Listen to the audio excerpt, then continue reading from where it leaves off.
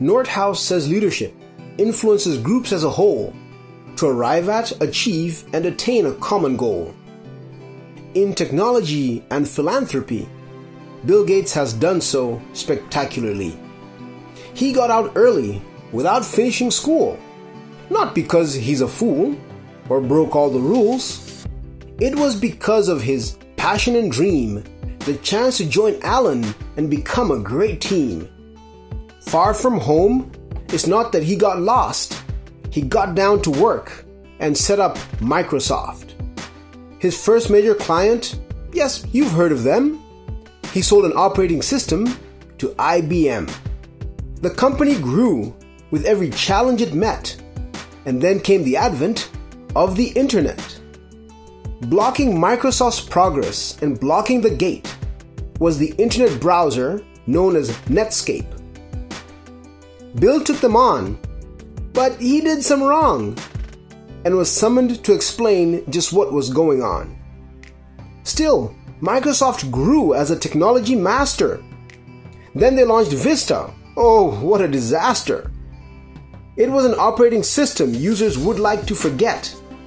But Bill welcomes mistakes, so he has no regrets. As a true leader, he sees each mistake as a chance to learn more, to improve and be great.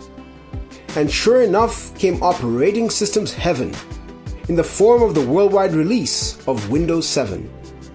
His name is Bill because he makes billions. But his mind turned to the world's underprivileged millions. They caught his attention and captured his heart.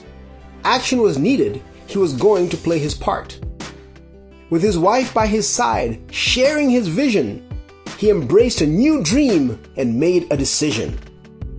William Henry Gates III is not just a man who gave us Microsoft Word, not just a programmer, inventor, investor, but a man who seeks to make people's lives better. The richest man in the world could have simply walked away, taken his money, and found games he could play. But he's a leader, not a player, who says humanity should use each discovery to end inequity. He asks, what is having lots of money? What is it good for if you're not going to use it to help out the poor? Help to provide high quality education, medical intervention, and poverty alleviation. If you've already been a technology sensation, just adjust a few things and address this situation. Gather other billionaires as your congregation. Get them also to pledge assistance and donation. That's why he left his office at Microsoft Corporation to work for the Bill and Melinda Gates Foundation. So now, what is the Vista and what is the View? Looking ahead, how is Bill going to do? Look through the windows and out beyond the gates. Will Bill as a leader remain among the greats? Yes, he'll remain a man whom millions appreciate for his insight, intelligence, and how he self-motivates.